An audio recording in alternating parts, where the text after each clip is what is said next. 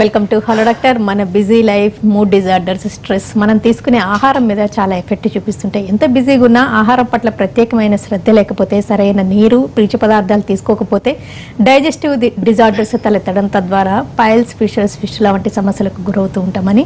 అసలు స్ట్రెస్ఫుల్ లైఫ్కి వీటికి ఎంతవరకు సంబంధం ఉంటుంది? ఇతర ఆరోగ్య సమస్యలకి వీటికి సంబంధం ఉంటుందా? ఎలా మేనేజ్ చేయొచ్చు? హోమియోలో పరిష్కార మార్గాలు, ఈ వివరాలు అందించడానికి హోమియోకేర్ ఇంటర్నేషనల్ డాక్టర్ అర్చన మనతో ఉన్నారు. హలో అండి, welcome to the show. Thank you. బాగా స్ట్రెస్ ఉన్నా లేదా మూడ్ డిజార్డర్స్ ఉన్నా ఆహారం కూడా సరిగ్గా తీసుకోకుండా ఉంటుంటారు. అంటే వీళ్ళకి ఇలాంటి సమస్యలు ఎక్కువగా ఉంటున్నట్టు ఏమన్నా గమనిస్తున్నారా?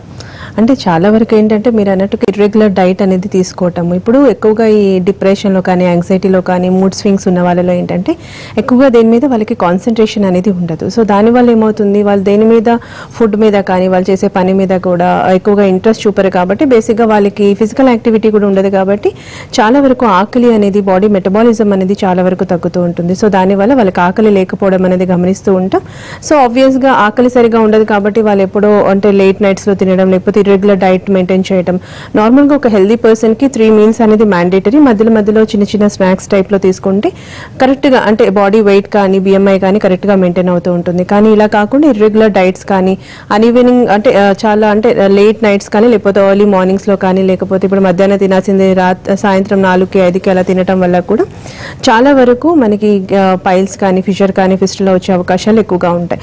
అండ్ తీసుకునే ఆహారం మీద కూడా వాళ్ళ అలాంటి పేషెంట్స్ ఏంటంటే ఎక్కువగా మెడికేషన్ ఎక్కువగా వాడుతూ ఉంటారు. కాబట్టి వాళ్ళు ఎక్కువగా తీసుకున్న ఫుడ్ కూడా బాడీలో అబ్జార్ప్షన్ అనేది చాలా వరకు తగ్గిపోతూ ఉంటుంది. దీనివల్ల ఈ మలద్వారం దగ్గర అందాల్సిన రక్త ప్రసరణ కూడా సరిగా లేకపోవడం వల్ల కూడా అక్కడ ఉండే రక్త నాళాలు ఉబ్బిపోవటము, లేకపోతే ఎక్కువగా స్ట్రెయిన్ అవ్వటం, దానివల్ల కాన్స్టిపేషన్. ఫుడ్ కూడా సరిగా తీసుకోరు కాబట్టి డైజెషన్ పవర్ అనేది చాలా వరకు తగ్గిపోతూ ఉంటుంది. కాబట్టి కాన్స్టిపేషన్ వస్తుంది. ఈ కాన్స్టిపేషన్ అనేది మనకి పైల్స్ కానీ, ఫిషర్ కానీ రావడానికి ముఖ్య కారణంగా తీసుకుంటాం. కాబట్టి ఇలాంటి పేషెంట్స్లో అబ్జార్ప్షన్ ఆఫ్ ఫుడ్ అనేది చాలా తక్కువగా ఉంటుంది. దానివల్ల హార్ట్ స్టూల్ రావడం, హార్ట్ స్టూల్ కాస్త కాన్స్టిపేటెడ్గా రావడం, దానివల్ల ఈ పైల్స్, ఫిషర్, ఫిస్టులా వచ్చే అవకాశాలు కొంతవరకు అయితే ఉంటాయని చెప్పుకోవచ్చండి. వాటర్ క్వాంటిటీ ఇంటేక్ తీసుకుంటే ఎనీ కైండ్ ఆఫ్ లిక్విడ్ తీసుకుంటున్నాం కదా అనుకుంటూ ఉంటారు. ఈవెన్ టీ, కాఫీలు కూడా ఎక్కువ తాగే వాళ్ళు వాటర్ తాగే. అండ్ సీజన్ లో కూడా అంటే వింటర్ లాంటి సీజన్స్ లో చాలా తక్కువ తాగుతుంటారు. ఇవి కూడా ఎఫెక్ట్ చేస్తూ ఉంటాయా? ఉంటాయండి. అంటే మెయిన్గా మనకి ఈ పైల్స్, మలద్వారం దగ్గర వచ్చే ఈ 3 సమస్యలు దాదాపుగా ఒకే రకంగా అనిపిస్తూ ఉంటాయి. కాకపోతే చిన్న వేరియేషన్ అనేది ఉంటుంది. అయితే ఈ పైల్స్, ఫిషర్, ఫిస్టులా ఎందుకు వస్తుంది చాలా వరకు అంటే ఎక్కువగా సెడెంటరీ లైఫ్ అని చెప్పొచ్చు. తర్వాత వాటర్ కంటెంట్ అనేది బాడీలో చాలా తక్కువగా తీసుకోవటం, అంటే డిహైడ్రేషన్ ఆఫ్ ద బాడీ. మనకి అందాల్సిన అంటే వాళ్ళ హైట్కు తగ్గట్టు, ఏజ్కి తగ్గట్టుగా మనం తీసుకోవాల్సిన లిక్విడ్ క్వాంటిటీ అనేది ఉంటుంది. అది ఏదో ఒక లిక్విడ్ అని కాదంటే కొంతమంది మజ్జిగని, కొంతమంది కాఫీలు, టీలు, సాఫ్ట్ డ్రింక్స్ వీటిని కూడా లిక్విడ్స్ అనుకుంటూ ఉంటారు. సో అలా కాకుండా కేవలం నీళ్లు మాత్రమే, నీళ్లు కానీ, మజ్జిగ కానీ, కొబ్బరి నీళ్ళు కానీ వీటిని మనం కన్సిడర్ చేయొచ్చు ఇలాంటి కండిషన్స్లో. ఇలాంటి మినిమం అవన్నీ పక్కన పెడితే, కొబ్బరి నీళ్ళు కానీ, మజ్జిగ కానీ ఇలాంటి పక్కన పెడితే ఎక్కువగా మనకి నీళ్లు అంటే 3 to 4 litre irrespective of the season. పైగా ఇలాంటి ప్రాబ్లమ్స్ ఉన్న వాళ్ళు, ఎస్పెషల్లీ కాన్స్టిపేషన్ ఉన్న వాళ్ళు ఖచ్చితంగా అంటే మనకి కాలానుగుణంగా కాకుండా అంటే సీజనల్ వేరియేషన్తో ఎలాంటి ఇది లేకుండా కరెక్ట్గా 3 to 4 లీటర్స్ కంపల్సరీగా తీసుకుంటే ఒక అడల్ట్హుడ్ అంటే ఒక మధ్య వయస్కులు తీసుకుంటే కనుక చాలా వరకు ఈ సమస్య కొంతవరకు తగ్గే అవకాశం ఉంటుంది. అంటే ఓన్లీ నీళ్లు తీసుకుంటేనే ఈ సమస్యకి దూరంగా ఉంటారని ఏం కాదు. కాకపోతే తీసుకుంటే ఏంటంటే అలాంటి ప్రాబ్లం ఉన్న వాళ్ళకి చాలా వరకు తగ్గే అవకాశాలు ఉంటాయి. కడప నుంచి నాగేశ్వరయ్య గారు. నాగేశ్వరయ్య గారు నమస్తే అండి. డాక్టర్ వింటున్నారు, చెప్పండి, మీ క్వశ్చన్ అడగండి. మేడం ఏం లేదు మేడం, నాకు ఈ మధ్య కాలంలో ఫిస్టర్ అని చెప్పారు మేడం. ఏమని చెప్పారండి? ఫిస్టర్ అని చెప్పారు మేడం. స్ప్లింటర్ అదే మేడం, ఫిస్టర్ అని చెప్పారు మేడం. Fissure, okay. దానివల్ల డైట్ మార్చుకోవాలని చెప్పారు డాక్టర్ గారు. ఓకే. దానివల్ల ఏమన్నా ప్రాబ్లం ఫ్యూచర్ లో ఏమన్నా ఉంటుందా అనేది నా అనుమానంతో. అంటే ఫిషర్ అంటే మీరు ఎగ్జామినేషన్ చేసి డాక్టర్ చెప్పారా, లేకపోతే ఏమైనా ఇన్వెస్టిగేషన్ చేయించుకున్నారా? లైక్ సిగ్మాయిడోస్కోపీ కానీ, కొలోనోస్కోపీ కానీ ఏమైనా చేయించుకున్నారా? లేదు మేడం, డాక్టర్ ఎగ్జామ్ చేశారు, అంటే ఎండోస్కోపీ అవన్నీ చేయించుకోలేదు మేడం. ఓకే ఓకే, ఫైన్ అండి, ఫైన్. అంటే ఫిషర్ అనేది కాకపోతే ఏంటంటే కొంతవరకు అంటే సింటమ్స్ లేనంత వరకు ఫిషర్ వల్ల పెద్దగా ఇబ్బంది ఏమీ ఉండదు.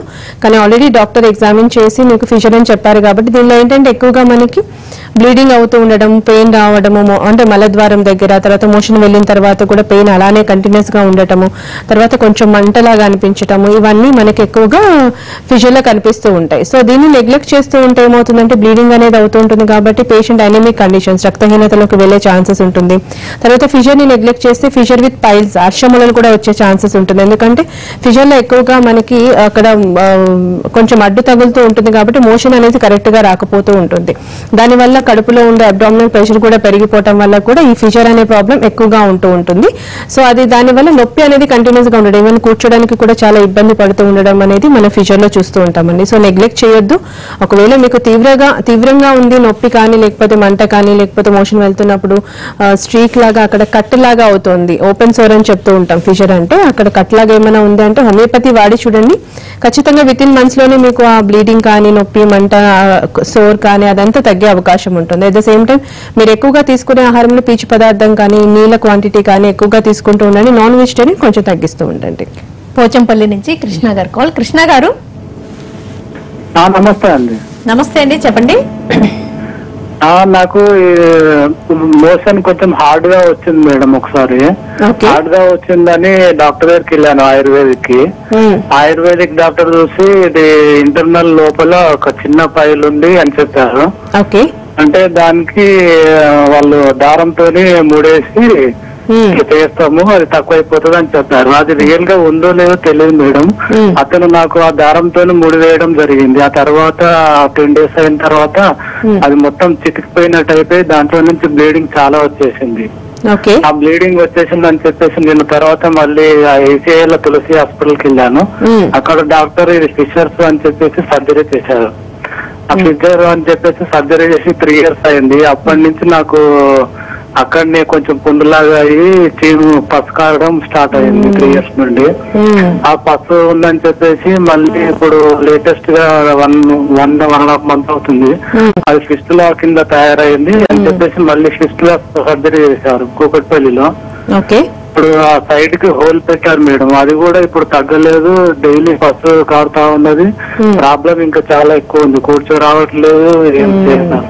అదే అండి, అంటే మీరు ఫస్ట్ పైల్స్ ఉండే, ఇంటర్నల్ పైల్స్ ఉండే, దానికి మీరు లైగేషన్ అనేది థ్రెడింగ్ చేశారు. దానివల్ల ప్రాబ్లం ఎక్కువై అక్కడ కట్ లాగా అయిపోయి బ్లీడింగ్ కంటిన్యూస్ గా అవడం వల్ల ఓపెన్ సోర్ లా తయారైంది. దాన్ని మనం ఫిజర్ లాగా స్టార్ట్ అయింది. మీరు ఫిజర్ కి కూడా మళ్ళీ సర్జరీ చేయించుకున్నారు. అది మళ్ళీ ఎక్కువైపోయి ముదిరిపోయి బాగా ఇప్పుడు అనలాప్సిస్ అంటే మనకి మలద్వారం దగ్గర చిన్న చీముగడ్డ లాగా ఫామ్ అయిపోయి దాన్ని మనం ఫిస్టులా అంటాం. అంటే యానోరెక్టల్ ఫిస్టులా అని చెప్తూ ఉంటాము. సో మీరు చేయాల్సింది హోమియో వాడి చూడండి, ఎందుకంటే ఆల్రెడీ 3 surgeries అయ్యాయి, చూసారు కదా. సర్జరీ చేసుకోవడం వల్ల వచ్చిన కాంప్లికేషన్స్ అంటే ఒకదాన్ని చేస్తున్న కొద్ది వ్యాధి ముదిరిపోయి చాలా వరకు మళ్ళీ ఫిషర్ కానీ, ఫిస్టులా కానీ, లేకపోతే 3 కూడా కలిసి ఉన్న కేసెస్ కూడా వస్తూ ఉంటాయి. సో మీరు హైదరాబాద్ అంటున్నారు కాబట్టి ఒకసారి వచ్చి కన్సల్ట్ అవ్వండి, మెడిసిన్స్ కరెక్ట్ గా వాడండి. మీకు పర్మనెంట్ సొల్యూషన్ రావాలి అంటే గనక ఖచ్చితంగా హోమియోపతి, అది హోమియోకేర్ ఇంటర్నేషనల్ మెడికేషన్ వాడుకుంటే ఖచ్చితంగా హెల్ప్ అవుతుందండి. మీరు ఏదైతే సర్జరీ చేయించుకున్నా కూడా మీకు రిలీఫ్ లేదో ఆ రిలీఫ్ అనేది విత్ ఇన్ మంత్స్ లోనే హోమియోపతి వాడడం వల్ల మాక్సిమం తగ్గిపోతుంది. అండ్ మెడిసిన్ వాడి స్టాప్ చేసిన తర్వాత కూడా మాక్సిమం రిపిటెన్సీస్ అనేది ఉండదు. సో ఒకసారి హోమియోపతి కన్సల్టెంట్ ని కలవండి. ఈ లివర్ ప్రాబ్లమ్స్ కానీ, అల్సరేటివ్ కొలైటిస్ అంటుంటారు, IBS, IBD ఇలాంటివన్నీ ఈ పైల్స్ ఫిస్టులాకి ఏమైనా కారణాలు కావచ్చా? వచ్చే ఛాన్సెస్ ఎక్కువగా ఉంటాయి. అంటే ఈ IBS ఇరిటబుల్ బవల్ సిండ్రోమ్ లో ఉండే మనకి అల్సరేటివ్ కొలైటిస్ కానీ, క్రాన్స్ డిసీజ్ లో ఏంటంటే ఎక్కువగా మనకి మోషన్స్ కొంతమందికి లూజ్ మోషన్స్ కంటిన్యూస్ గా అవుతూ ఉంటాయి. కొంతమందికి కాన్స్టిపేషన్ బవల్ అంటే హార్ట్ స్టూల్ ఎక్కువగా ఉంటూ ఉంటుంది. 3 రోజులకి 4 రోజులు కూడా పాస్ చేయరు. ఏదో లాక్సేటివ్స్ వాడితే మోషన్ రావటం, లేకపోతే కంటిన్యూస్ గా లాక్సేటివ్స్ వాడుతున్న కొద్దీ వాళ్ళకి మోషన్స్ అనేది రోజుకి 10 సార్లు 15 సార్లు వెళ్తున్న కేసెస్ IBS కేసెస్ ఉంటూ ఉంటాయి. సో ఈ IBS ప్రాబ్లం వల్ల ఎక్కువగా మనకి పైల్స్ అండ్ ఫిస్టులా కన్నా ఎక్కువగా ఫిషర్ వచ్చే అవకాశం ఉంటుంది. అది రిపీటెడ్ గా మోషన్స్ వెళ్తున్న దగ్గర బాగా ప్రెషర్ పడిపోయి బాగా అక్కడ ఉండే స్కిన్ అంతా రప్చర్ అయిపోయి మనకి అక్కడ కట్టులాగా తయారైపోతూ ఉంటుంది. కాబట్టి తర్వాత ఏంటంటే ఇందులో ఎక్కువగా constipation alternative with motions hard గా రావడం, అంటే లూజ్ గా రావడం, constipation alternative with loose motions అవ్వడం వల్ల కూడా చాలా వరకు మనకి ఫిషర్ అనే ప్రాబ్లం అనేది ఎక్కువగా చూస్తూ ఉంటాం. ఇంట్రా అబ్డామినల్ ప్రెషర్ బాగా పెరిగిపోతుంది కాబట్టి ఆ ప్రెషర్ అంతా పోయి మనకి మలద్వారం దగ్గర వస్తూ ఉంటుంది. సో కంపల్సరీగా IBS ప్రాబ్లం ఉంది, ఇనిషియల్ పీరియడ్ లోనే ఉంది అంటే స్టెరాయిడ్స్ లాంటి మెడికేషన్స్ వాడకుండా హోమియోపతి వాడుకుంటే ఏంటంటే చాలా వరకు మీకు అది మోషన్స్ కానీ, కాన్స్టిపేషన్ కానీ ఎలాంటి ఇబ్బంది లేకుండా, లాక్సేటివ్స్ కానీ, లాక్టోబాసిలస్ కండిషన్స్ లాంటి మెడికేషన్ వాడాల్సిన అవసరం లేకుండా టోటల్ గా తగ్గుతుందండి. వైజాగ్ నుంచి సౌమ్య గారు. సౌమ్య గారు హలో, నమస్తే సౌమ్య గారు, చెప్పండి. నమస్తే మేడం. నాకేంటంటే మోషన్ జరిగినప్పుడు ఫ్రీగా బ్లడ్ పడిపోతుంది. ఓకే, అంటే దానికి రీజన్స్ ఏంటి అన్నది పైల్స్ ఏం లేవు, కానీ మోషన్ లో బ్లడ్ పడుతుంది. అంటే మోషన్ డ్రాప్ గా పడుతుంటుందా? అవును, అప్పుడప్పుడు అండి. ఇప్పటికి ఒక 3 times అలా జరిగింది. మోషన్ హార్డ్ గా ఏమైనా ఉంటుందా? హార్డ్ గా ఉంటుంది. అదే అమ్మా, అంటే ఇనిషియల్ లో ఉంది మనకి హెమరాయిడ్స్, హర్షములలో అంటుంటాం కదా. హర్షములలో కూడా గ్రేడేషన్స్ ఉంటాయి, grade 1 to grade 4. దానిలో కూడా internal piles and external piles అనేది ఉంటుంది. ఇంటర్నల్ ఏంటంటే మనకి మోషన్ వెళ్ళి వచ్చిన తర్వాత అవి లోపలికి వెళ్ళిపోతుంటాయి, కొన్ని బయటకు కూడా రాకుండా ఉంటాయి. అదే ఎక్స్టర్నల్ ఏంటంటే లంప్స్ లాగా, చిన్న చిన్న గడ్డల్లాగా బయటనే మలద్వారం దగ్గర ఉంటూ ఉంటాయి. సో మీకు ఇప్పుడిప్పుడే స్టార్ట్ అవుతున్నట్టు ఉంది, అందువల్లనే మోషన్ వెళ్తున్నప్పుడు కొంచెం పెయిన్ రావటం కానీ, కాన్స్టిపేషన్ కూడా ఉంది అంటున్నారు కాబట్టి బ్లీడింగ్ కూడా అవుతూ ఉంటుంది. సో దీన్ని మనం పైల్స్ అని చెప్పొచ్చు. మీరు ఒక పని చేయండి, అంటే మీరు మెడికేషన్ వాడే కంటే ముందు ఫస్ట్ వాటర్ కంటెంట్ అనేది పెంచుతూ ఉండండి. తీసుకునే ఆహారంలో పీచు పదార్థం ఎక్కువగా తీసుకుంటూ ఉండండి. లైక్ ఆరెంజెస్ కానీ, నారింజ పండు కానీ, లేకపోతే యాపిల్ కానీ, బనానా కానీ. ఆహారంలో ఎక్కువగా నాన్ వెజిటేరియన్ లేకుండా చూసుకోండి. ఎక్కువగా పచ్చళ్ళు, నిల్వ పచ్చళ్ళు కానీ, ఎక్కువగా ఆయిలీ ఐటమ్స్, జంక్ ఫుడ్ అనేది అవాయిడ్ చేస్తూ ఉండండి. మార్నింగ్ లేవగానే కొంచెం వామ్ వాటర్ అనేది 1 to 2 glasses తీసుకుంటే కనుక ఒక 10-15 minutes వాక్ చేయడం వల్ల కూడా కాన్స్టిపేషన్ అనేది చాలా వరకు దూరంగా ఉంటూ ఉంటుంది. అండ్ డైట్ అనేది కరెక్ట్ టైం టు టైం తీసుకుంటున్నారా లేదా అనేది చూస్తూ ఉండండి అమ్మా. సో దట్ మాక్సిమం ఈ కేసులో మెడికేషన్ ఏం అవసరం పడదు. చాలా వరకు ఏంటంటే ఎక్కువసేపు కూర్చునే పని ఏమైనా చేస్తూ ఉంటే కనుక దాన్ని కొంచెం అవాయిడ్ చేస్తూ ఉండండి. ఒబేసిటీ అంటే స్థూలకాయం ఏమైనా ఉన్నారు, ఓవర్ వెయిట్ ఉన్నారు అంటే దాన్ని కొంచెం కంట్రోల్ చేసుకోండి. దానివల్ల మెడికేషన్ అవసరం లేకుండానే తగ్గిపోతుంది. బట్ ఇలానే నెగ్లెక్ట్ చేస్తే మనకి థర్డ్ కాలర్ అన్నట్టు పైల్స్ నుంచి ఫీచర్ నుంచి ఫిస్టులా వచ్చే ఛాన్సెస్ ఉంటాయమ్మా. Short break తీసుకుందండి. బ్రేక్ తర్వాత పైల్స్, ఫిషర్స్, ఫిస్టుల సమస్యలను ఒకదాని బదులు ఒకటి పొరబడే అవకాశం ఉంటుందా, ఒకటి ఉన్న వాళ్ళకి ఇంకోటి వచ్చే రిస్క్ ఎక్కువ, ఇతర ఆరోగ్య సమస్యల ప్రభావం వీటి మీద. Welcome back to hello doctor. Homeocare international doctor అర్చన గారితో పైల్స్, ఫిషర్స్, ఫిస్టుల సమస్యలకు హోమియోలో పరిష్కార మార్గాలు వివరాలు తెలుసుకుంటున్నాం. ఒక కాల్ చూద్దాండి కేశవ గారిది. కేశవ గారు చెప్పండి మేడం. నమస్తే, చెప్పండి మీ క్వశ్చన్ అడగండి. ప్యాంక్రాటిస్ కి ఉందండి హోమియోకేర్ లో. ప్యాంక్రాటైటిస్ అంటున్నారా? అవునండి. అంటే అక్యూట్ ఉందా, క్రానిక్ ఉందా, ఎన్ని రోజుల నుంచి సఫర్ అవుతున్నారండి? క్రానిక్ ఉందండి, నాకు 8 years బ్యాక్ వచ్చింది. ఓకే, అప్పుడు తగ్గింది. ఇప్పుడు ప్రాబ్లం ఏం లేదు, కానీ మోషన్ సరిగ్గా కావట్లేదండి. ఓకే, మోషన్ కొంచెం ఇబ్బందిగా ఉంటుంది. మోషన్ కూడా కొంచెం ఆయిల్ ఫామ్ అయినట్టు అవుతుంది.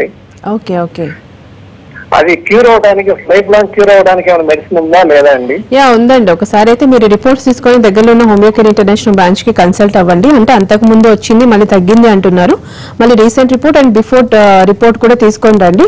సో ఎంత క్రానిసిటీ ఉంది, మీ సిమ్టమ్స్ అన్ని చూసిన తర్వాత దాని ప్రకారంగా ట్రీట్మెంట్ ఇస్తారు. ఒకవేళ మీకు మందు కానీ, ఆల్కహాలిజం కానీ అలవాట్లు లేకపోతే తొందరగానే తగ్గుతుందండి. ఒకసారి అయితే బ్రాంచ్ కి వచ్చి కన్సల్ట్ అవ్వండి. చూద్దాం. నంద్యాల నుంచి విజయ్ కుమారి గారు. విజయ్ కుమారి గారు నమస్తే మేడం. నమస్తే, డాక్టర్ గారు వింటున్నారు, చెప్పండి. హలో మేడం, నమస్తే మేడం. నమస్తే, చెప్పండి. అదే మేడం, ఒక 5 రోజులు అలా అవుతుంది. మోషన్ పోతుంటే కొంచెం అదే ప్రాబ్లం ఉండి బ్లీడింగ్ పడుతూ ఉండింది. ఇక్కడ దగ్గరలో డాక్టర్ దగ్గర చూపించుకున్నాము, బ్లీడింగ్ అయితే ఏం లేదు, కొంచెం నొప్పి ఎక్కువ ఉంది మేడం.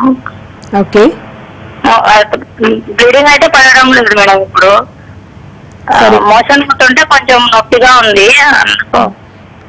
ఓకే, మేము ఆహార అలవాట్లు కానీ లేకపోతే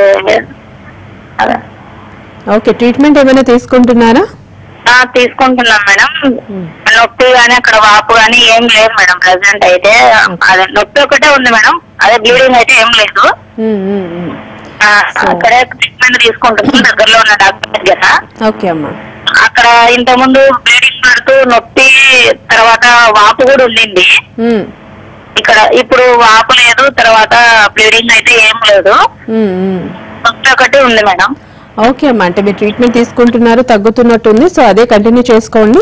ఒకవేళ తగ్గని పక్షంలో హోమియోపతి వాడి చూడండి. అంటే హోమియోపతి ఏంటంటే మీకు పర్మనెంట్ గా తగ్గే ఛాన్సెస్ ఎక్కువ అమ్మా. అంటే మనకి మెడిసిన్ వాడుతున్నప్పుడు కొన్ని కన్వెన్షనల్ ట్రీట్మెంట్స్ తీసుకుంటున్నప్పుడు తగ్గుతుంది, మళ్ళీ మెడిసిన్ స్టాప్ చేస్తే మళ్ళీ రిపీటెన్సీ వచ్చే అవకాశాలు ఎక్కువగా ఉంటాయి. సో మీకు ఇప్పుడు పెయిన్ కూడా ఉంది అంటున్నారు, మళ్ళీ మీరు వాడుతున్న మెడిసిన్ కంటిన్యూ చేయండి. ఒకవేళ మెడిసిన్ బంద్ చేసిన తర్వాత మళ్ళీ ఏమైనా ప్రాబ్లం వస్తే ఒకసారి హోమియోపతి కన్సల్టెంట్ ని కలిసి మంచి హోమియోపతి డాక్టర్ తో మెడికేషన్ తీసుకోండి అమ్మా. ఈ ప్రాబ్లమ్స్ ఒకటి దానికి బదులు ఒకటిగా కన్ఫ్యూజ్ అయ్యే రిస్క్ ఉంటుందా? ఒక ప్రాబ్లం ఉన్న వాళ్ళకి ఇంకోటి వచ్చే రిస్క్ కూడా ఉంటుందంటారు? ఉంటుంది. అదే ఈ 3 ఎక్కువగా మనకి మలద్వారం దగ్గర వచ్చే ప్రాబ్లమ్స్ కాబట్టి సింటమ్స్ దాదాపుగా ఒకే రకంగా ఉంటాయి, కాకపోతే కొంత మైల్డ్ డిఫరెన్స్ అనేది ఉంటుంది. పైల్స్ ఎలా అంటే మనకి ఎక్కువగా దీనిలో పెయిన్ అనేది విపరీతంగా ఉండడం, బ్లీడింగ్ కొంతవరకు తగ్గడము అంటే తక్కువగా ఉంటుంటుంది. డ్రాప్స్ అంటే మోషన్ వెళ్ళిన తర్వాత డ్రాప్స్ గా మనకి రక్తం పడుతూ ఉంటుంది. తర్వాత అక్కడ ఏంటంటే మనకి ఇంటర్నల్ పైల్స్ లో మోషన్ వెళ్ళి వచ్చిన తర్వాత అవి ఏదైతే అక్కడ ఉబ్బినట్టు చర్మం ఉంటుందో ఆ చర్మం లోపలికి వెళ్ళటం, తర్వాత మళ్ళీ ఎక్స్టర్నల్ పైల్స్ లో ఏంటంటే మనకి చర్మం ఎప్పటికీ బయటనే ఉండడం అనేది చూస్తూ ఉంటాం. ఇదే కాకుండా కొంచెం మంట అనేది ఉండటం, అంటే మోషన్ పాస్ చేసిన తర్వాత మంటగా ఉండటము, తర్వాత దురదగా అనిపించటము, బ్లీడింగ్ అవుతూ ఉండడం అనేది మనకి హర్షముల యొక్క లక్షణాలు అని చెప్పొచ్చు. అదే మనకి ఫిషర్ కనుక తీసుకుంటే ఏంటంటే ఎగ్జాక్ట్లీ రెక్టల్ అంటే ఆనోరెక్టల్ రీజన్ దగ్గర మనకి ఒక కట్టులాగా, అంటే పుండు అయితే ఎలా ఉంటుంది అలా ఒక కట్టులాగా ఓపెన్ సోర్ లాగా ఉంటుంది. సో దానిలో ఏంటంటే మోషన్ అనేది వెళ్తున్నప్పుడు మోషన్ మీద ఒక స్ట్రీక్ లాగా బ్లడ్ అనేది రావటం అనేది ఉంటుంది. ఇందులో ఏంటంటే డ్రాప్స్ గా మనకి బ్లీడింగ్ అనేది అవ్వదు, కాకపోతే మోషన్ మీద ఎక్కువగా ఉంటుంది. తర్వాత పెయిన్ ఉంటుంది, దీనిలో కూడా ఇచ్చింగ్ ఉంటుంది. అది ఒక్కటే డిఫరెన్స్. దానిలో ఏంటంటే పెయిన్ ఎక్కువ ఉండి బ్లీడింగ్ తక్కువ ఉంటుంది, దీనిలో బ్లీడింగ్ ఎక్కువై పెయిన్ తక్కువగా ఉంటుంది. అట్ ద సేమ్ టైం ఒక కట్ లాగా తయారవుతూ ఉంటుంది. వేరాజ్ మనకి ఫిస్టులా అనేది టోటల్ గా డిఫరెంట్. అది ఒక ఎపిథీలియల్ కణజాలాల యొక్క ఓపెనింగ్ కాబట్టి, అంటే మనకి పేగు వరకు ఒక మలద్వారం నుంచి పేగు వరకు ఉండే ట్రాక్ ఓపెనింగ్ ని మనం ఫిస్టులా అని చెప్తూ ఉంటాము. అది మలద్వారం దగ్గర ఏర్పడుతుంది కాబట్టి దాన్ని మనం ఆనో ఫిస్టులా అని చెప్పొచ్చు, లేకపోతే రెక్టల్ ఫిస్టులా అని చెప్తూ ఉంటాం. సో దీనిలో ఎలా ఉంటుందంటే మలద్వారం దగ్గర కాకుండా కొంచెం అటు లేకపోతే ఇటువైపుగా, అంటే కుడి లేకపోతే ఎడమ వైపుగా ఒక చిన్న యాప్సిస్ లాగా, అంటే చీముగడ్డ లాగా ఫామ్ అవ్వడం అనేది ఉంటుంది. అది 1 కావచ్చు 2 కావచ్చు. దీనిలో కంటిన్యూస్ గా బ్లీడింగ్ అంటున్నాను, అంటే మామూలుగా చీములాగా బ్లీడింగ్ అనేది చాలా వరకు ఉండదు. ఫిస్టులాలో ఎక్కువగా చీములాగా కారడము, తర్వాత కూర్చోడానికి ఇబ్బందిగా అనిపించటము, ఎప్పుడు తడితడిగా అనిపిస్తూ ఉండడం, ట్రావెలింగ్ చేసేటప్పుడు చాలా ఇబ్బంది పడుతూ ఉండటం, దానివల్ల చీములాగా ఉంటుంది కాబట్టి ఎక్కువగా మనకి జ్వరం వచ్చినట్టుగా అనిపించటం, ఏ పని మీద కాన్సన్ట్రేషన్ చేయలేకపోవటం, ఇవన్నీ ఏంటంటే మనకి ఎక్కువగా యానల్ ఫిస్టులాలో ఉంటాయి. సో ఇవన్నీ మెయిన్ డిఫరెన్షియేటివ్ పాయింట్స్. ఇది కాకుండా ఇంకా క్లియర్ కట్ గా తెలుసుకోవాలంటే మనకి సిగ్మాయిడోస్కోపీ కానీ కొలోనోస్కోపీ కానీ చేయించుకుంటే అది మనకి పైల్సా లేకపోతే ఫిషరా ఫిస్టులా అనేది కరెక్ట్ గా తెలిసిపోతుంది. భద్రాచలం నుంచి శివ గారు మేడం నమస్తే, చెప్పండి శివ. నమస్తే అండి, మాట్లాడుతున్నాను. చెప్పండి. అంటే నేను విజయవాడలో మందులు వాడాను, హోమియోపతి మందులు. ఓకే. అయితే అవి ఫస్ట్ 8 నెలల వరకు సరిపోయింది అన్నారండి. ఓకే. 8 నెలల వరకు సరిపోయింది అని చెప్పేసి నేను 16 నెలలు వాడినానండి. ఓకే. అయితే నేను పోయినప్పుడు నార్మల్ గా పోయాను. ఆ మందులు వాడుకుంటూ తగ్గిపోయిందని చెప్పిన తర్వాత ఏమైందంటే అది ఓలు పడ్డదండి. మెడిసిన్ కరెక్ట్ గా నాకు వాళ్ళు ఇవ్వటం వల్ల ఏమో అయిపోయి ఓలు పడ్డదండి. ఓలు పడ్డ తర్వాత కన్నా తగ్గించి అలాగే ఉండిపోయింది. మళ్ళీ తర్వాత ఇంకో సంవత్సరం వాడాలని చెప్పి మళ్ళీ ఎక్స్చేంజ్ అంటున్నారు. అయితే విజయవాడలో ఎవరంటే ఇచ్చింది సురేందర్ రెడ్డి గారు ఇచ్చారండి టాబ్లెట్స్ ఫస్ట్. ఓకే. ఆ తర్వాత కానీ మీరు చెప్తున్నారు ఖచ్చితంగా ఇది తగ్గిద్ది అని చెప్పి ఛాలెంజ్ చెప్తే ఎవరైనా తీసుకోవడం బాగుంటుందండి. మీ కాబట్టి అదే మనకి ఇప్పుడు పైల్స్ కానీ ఫిషర్ ఫిస్టులా కేసెస్ ఏంటంటే సర్జరీ కూడా అవసరం లేకుండానే ఓన్లీ హోమియోపతి మెడిసిన్స్ తో తగ్గిన కేసెస్ కొన్ని చాలా చాలా అంటే ఎక్కువగానే ఉన్నాయని చెప్పొచ్చు. కాకపోతే కొన్ని కేసెస్ ఏంటంటే కొంచెం ముందు తగ్గుతాయి, కొంచెం లేట్ గా తగ్గే ఛాన్సెస్ ఉంటుంది. మీరు ఆల్రెడీ కొంచెం ఎక్కువగానే వాడినట్టున్నారు. ఒకసారి మీరు దగ్గరలో ఉన్న వేరే బ్రాంచ్ కి వెళ్ళి కన్సల్ట్ అవ్వండి. దానివల్ల మీకు అసలు ఎందువల్ల ప్రాబ్లం తగ్గట్లేదు అని ఒకసారి చూడడం జరుగుతుంది. తర్వాత హోల్ అంటున్నారు కాబట్టి ఒకసారి కొలోనోస్కోపీ కానీ సిగ్మాయిడోస్కోపీ కానీ చేయించుకొని ఆ రిపోర్ట్ తీసుకొని మీరు వేరే డాక్టర్ ని కన్సల్ట్ అవ్వండి హోమియోకేర్ లోనే, సో దట్ మీకు ఇంకా బెటర్ ట్రీట్మెంట్ ఇవ్వడానికి ప్రయత్నిస్తారు. మరో షార్ట్ బ్రేక్ తీసుకుందాం. బ్రేక్ తర్వాత ఇతర ఆరోగ్య సమస్యల ప్రభావము ఈ సమస్యల మీద ఎలా ఉంటుంది, ఎప్పుడైనా మరి హోమియో ట్రీట్మెంట్ కూడా కుదరదు అని చెప్పే సందర్భాలు ఉంటాయా, డిస్కస్ చేద్దాం ఇప్పుడు hello డాక్టర్లో. Short welcome back to hello doctor homeo care international. Doctor అర్చన గారితో పైల్స్ ఫిషస్ ఫిస్టులా సమస్యలకు హోమియోలో పరిష్కార మార్గాలు వివరాలు తెలుసుకుంటున్నాం. ఇతర ఆరోగ్య సమస్యల ప్రభావము వీటి మీద ఎలా ఉంటుంది, అంటే సమ్ అదర్ ప్రాబ్లమ్స్ వల్ల కూడా ఈ ప్రాబ్లమ్స్ సివియారిటీ పెరుగుతూ ఉంటుందా? అంటే ఉంటుంది. ఇప్పుడు మాక్సిమం ఏంటంటే ఈ 3 ప్రాబ్లమ్స్ రావడానికి మన లూజ్ మోషన్స్, లేకపోతే కాన్స్టిపేషన్, లేకపోతే ఫుడ్ అనేది సరిగా తీసుకుపోకపోవడం, లేకపోతే సెడెంటరీ లైఫ్, నిద్ర సరిగా లేకపోవడం, అంటే మానసిక ప్రశాంతత లేకపోవడం, స్ట్రెస్ కి ఎక్కువగా గురి కావటం, బయట ఫుడ్ ఎక్కువగా తీసుకోవటం, తర్వాత ఆల్కహాలిజం, స్మోకింగ్ అని చెప్తూ ఉంటాం. సో ఇలాంటి కండిషన్స్ లో ఏంటంటే చాలా వరకు వేరే ప్రాబ్లమ్స్ వచ్చే అవకాశం ఉంది. ఫర్ ఎగ్జాంపుల్ బీపీ కానీ, షుగర్ కానీ, థైరాయిడ్ కానీ, వేరే అదర్ మెడికేషన్స్ వాడుతున్న వాళ్ళలో ఎక్కువగా మనం మెడికేషన్ ఎక్కువగా తీసుకుంటున్నప్పుడు ఏంటంటే జీర్ణశక్తి అనేది చాలా వరకు తగ్గిపోవడం అనేది జరుగుతుంది. అసిడిటీ కానీ, గ్యాస్ట్రైటిస్ కానీ ప్రాబ్లమ్స్ ఎక్కువగా రావడం అనేది చూస్తూ ఉంటాం. సో ఇలాంటి కండిషన్స్ లో ప్రాపర్ గా తీసుకునే ఫుడ్ అనేది అబ్జార్ప్షన్ అనేది సరిగ్గా ఉండదు కాబట్టి ఖచ్చితంగా కాన్స్టిపేషన్ వచ్చే అవకాశాలు ఎక్కువగా ఉంటాయి. సో కాన్స్టిపేషన్ అనేది మనం మెయిన్ రీజన్ గా చెప్తూ ఉంటాం కాబట్టి మలద్వారం దగ్గర వచ్చిన 3 ప్రాబ్లమ్స్ కి కాన్స్టిపేషన్ ఉంది అంటే కనుక డెఫినెట్ గా పైల్స్ కానీ, ఫిషర్ కానీ, ఫిస్టులాస్ కానీ ఖచ్చితంగా వచ్చే అవకాశాలు ఎక్కువగా ఉంటాయి. సో అలాంటప్పుడు మెడికేషన్ వాడుతున్నా కానీ వేరే అదర్ డిసీజెస్ కోసం వాటికి వాడుతున్నా కొన్ని మెడిసిన్స్ వాడక తప్పదు, అంటే బీపీ కానీ, షుగర్ ఇలాంటి వాటికి. సో అలాంటి వాటికి వాడుతున్నా కూడా తీసుకునే ఆహారంలో కొన్ని జాగ్రత్తలు తీసుకోవటము, తర్వాత ఎక్కువగా తీసుకునే ఆహారం ఇలాంటి ప్రాబ్లమ్స్ ఉన్న వాళ్ళు ఎక్కువగా నిద్ర అనేది 6 to 7 hours ఖచ్చితంగా పడుకోవడం, తీసుకునే వాటర్ కంటెంట్ అనేది పెంచడం, మినిమం 3 to 4 liters అనేది పెంచడం, అండ్ కొంచెం బయట ఫుడ్ అనేది చాలా వరకు తగ్గించటము, స్మోకింగ్ అనేది చాలా వరకు దూరంగా ఉండటం. అట్ ద సేమ్ టైం అధిక బరువు ఏమైనా ఉంటే కనుక దాన్ని కొంచెం తక్కువలో పెట్టుకోవడం, అంటే కరెక్ట్ గా వాళ్ళ హైట్ కి తగ్గట్టు వెయిట్ అనేది మెయింటైన్ చేయటం, ఇవన్నీ చేస్తే కనుక ఖచ్చితంగా కొంతవరకు ఆ మెడికేషన్ వాడుతున్నా కూడా వేరే అదర్ డిసీజెస్ కోసం ఈ ప్రాబ్లమ్స్ అనేది ట్రిగర్ అయ్యే ఛాన్సెస్ చాలా వరకు తగ్గుతూ ఉంటుంది. ఒకవేళ అలానే అవుతుంది అంటే కరెక్ట్ గా ప్రాపర్ మెడికేషన్ కనుక తీసుకుంటే ఖచ్చితంగా తగ్గే అవకాశాలు ఉంటాయి. ఈవెన్ చాలా మంది మెడిసిన్స్ తగ్గదేమో అని చెప్పేసి వెళ్ళిపోతూ ఉంటారు. చాలా మందికి తెలియని విషయం హోమియోపతిలో కరెక్ట్ గా మెడికేషన్ ఉందా లేదా దీనికోసం, అంటే ఖచ్చితంగా సర్జరీ చేయించేసుకోవాలని ఇన్స్టాంట్ రిలీఫ్ కోసం వెళ్తూ ఉంటారు. అలా కాకుండా ఫస్ట్ హోమియోపతి వాడుకుంటే కనుక మనకి పర్మనెంట్ గా తగ్గే ఛాన్సెస్ ఉంటుంది. అవుట్ ఆఫ్ 100% 100% కేసెస్ తగ్గుతాయని ఏం చెప్పలేం, కానీ మాక్సిమం 80 to 90% కేసెస్ అనేది సక్సెస్ రేట్ అనేది హోమియోపతి అండ్ హోమియోకేర్ ఇంటర్నేషనల్ తో ఉన్నాయని చెప్పుకోవచ్చు. కాబట్టి వేరే అదర్ డిసీజ్ కోసం మెడిసిన్స్ వాడుతున్నా అది కంటిన్యూ చేస్తూ హోమియోపతి వాడుకోవడం వల్ల మీకు ప్రాబ్లం తగ్గడం, తర్వాత సింటమాటిక్ రిలీఫ్ తో పాటు పర్మనెంట్ గా తగ్గే అవకాశాలు ఉంటాయి. At the same time surgery వరకు వెళ్లాల్సిన అవసరం లేకుండా ఉంటుంది. హోమియో ట్రీట్మెంట్ ఎప్పుడైనా కుదరదు అని చెప్పి పంపించే సందర్భాలు ఉంటాయా? అంటే చాలా వరకు మేము ఇలా కుదరదు అని చెప్పే కండిషన్స్ చాలా తక్కువగానే చెప్పుకోవచ్చు. చాలా వరకు ఫర్ ఎగ్జాంపుల్ ఫిస్టులా కండిషన్స్ లో చెప్తూ ఉంటాం, అది దాని పొజిషన్ కానీ, పెథాలజీ కానీ, డీప్ పెథాలజీ ఉంది, చాలా క్రానిసిటీ ఉంది అన్న కండిషన్స్ లో మేము చెప్పేస్తూ ఉంటాం, అంటే సర్జరీకి వెళ్ళండి అని. కానీ 99% ఆఫ్ ద కేసెస్ లో మాక్సిమం హోమియోపతిక్ ఫిజిషియన్స్ కాబట్టి యాజ్ ఎ కాన్స్టిట్యూషన్ గా ట్రీట్మెంట్ ఇస్తాం కాబట్టి వాళ్ళ యొక్క వ్యాధి లక్షణాలు, ఫ్యామిలీ డిస్పోజిషన్, కాజిటివ్ ఫ్యాక్టర్స్ ఇవన్నీ పరిగణలోకి తీసుకొని ట్రీట్మెంట్ ఇవ్వడం జరుగుతుంది. కాకపోతే ఇలాంటి ఖచ్చితంగా సర్జరీకి వెళ్ళాలి అన్న కేసెస్ కి మాత్రం మేము మేనేజ్మెంట్ పార్ట్ వరకు అయితే ఇవ్వగలుగుతాం, అంటే వాళ్ళ మరీ ఇబ్బంది లేకుండా అధికంగా పెయిన్ కిల్లర్స్ కానీ, స్టెరాయిడ్స్ కానీ వాడాల్సిన అవసరం లేకుండా అలాంటి వరకు అయితే చేయగలుగుతాం. కొన్ని కేసెస్ ఉంటాయి, out of 100% of the cases లో ఒక 1-2 కేసెస్ ఉంటాయి కాబట్టి అలాంటి వాళ్ళకి కొంతమందికి చెప్తూ ఉంటామండి. ఒకసారి హోమియో ట్రీట్మెంట్ తీసుకొని ఈ ప్రాబ్లమ్స్ నుంచి క్యూర్ అయ్యాక వాళ్ళకి రికరెన్స్ అనేది రాకుండా ఉండాలంటే ఎలాంటి జాగ్రత్తలు తీసుకోవాలి? అసలు రికరెన్స్ ఉంటుందంటారా? అంటే రికరెన్సీ అనేది కొంతవరకు ఉండే ఛాన్సెస్ ఉంటుంది. ఎందుకు ఎలాంటి కండిషన్స్ లో అంటే ఎక్కువగా ఇప్పుడు మేము డ్యూరింగ్ కోర్స్ ఆఫ్ ట్రీట్మెంట్ ఏదైతే ఫుడ్ అనేది చెప్తామో, ఏదైతే చేయమని చెప్తాం, మేనేజ్మెంట్ ఫ్యాక్టర్స్ ఏవైతే చెప్తూ ఉంటామో అవి ఆఫ్టర్ ట్రీట్మెంట్ కూడా కొంతవరకు ఫాలో అవ్వాలి. For example during course of treatment ఒక 60, 70, 80% ఫాలో అవుతున్నారంటే మెడిసిన్స్ తగ్గిపోయింది అంటే మెడిసిన్ స్టాప్ చేసిన తర్వాత కూడా అట్లీస్ట్ ఒక 10-20% అనేది మెయింటైన్ చేయాల్సిన అవసరం కంపల్సరీగా ఉంటుంది. ఈ ప్రాబ్లం ఏంటి అంటే మళ్ళీ రిపిటెన్సీ వచ్చే ఛాన్సెస్ ఎక్కువగా ఉంటాయి. ఈ కాన్స్టిపేషన్ కానీ, లేకపోతే లూజ్ మోషన్స్ కానీ ఎక్కువగా ఉన్నప్పుడు, లేకపోతే ఎక్కువసేపు కూర్చొని పనిచేసే వాళ్ళలో కానీ, నైట్ షిఫ్ట్స్ ఎక్కువగా చేసే వాళ్ళలో, బయట ఫుడ్ ఎక్కువగా తీసుకునే వాళ్ళలో ఎక్కువగా వచ్చే అవకాశాలు ఉంటాయి. కాబట్టి అది కొంచెం తగ్గించుకుంటే మాత్రం హోమియోపతి వాడడం వల్ల చాలా వరకు రిపిటెన్సీ అనే కేసెస్ చాలా తక్కువగానే ఉంటాయి. ఈవెన్ ఫర్ ఎగ్జాంపుల్ సర్జరీ చేసిన తర్వాత వితిన్ 3-4 months లో మళ్ళీ రికరెన్సీ వచ్చే కేసెస్ ఉంటాయి. కానీ హోమియోపతి ద్వారా ఏంటంటే కొన్ని మాక్సిమం లైఫ్ లాంగ్ వెళ్లే ఛాన్సెస్ ఉంటుంది, మళ్ళీ రాకుండా. కొన్ని కేసెస్ వచ్చినా కూడా మేము చెప్పింది డ్యూరింగ్ కోర్స్ ఆఫ్ ట్రీట్మెంట్ ఏదైతే చెప్తామో అది ఫాలో అయితే మాత్రం మాక్సిమం మళ్ళీ రిపిటెన్సీస్ రాకుండా ఉంటాయి.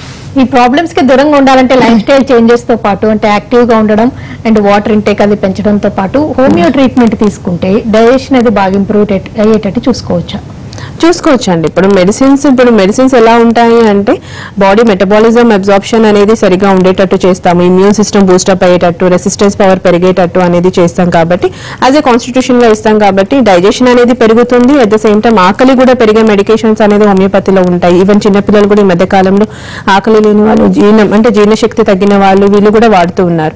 సో అలాంటి కండిషన్స్ లో కూడా హోమియో వాడుకోవడం వల్ల మీకు ఎలాంటి సైడ్ ఎఫెక్ట్స్ లేకుండా చాలా అంటే తక్కువ కాస్ట్ లో మెడిసిన్స్ అనేది అవైలబుల్ లో ఉంటాయి.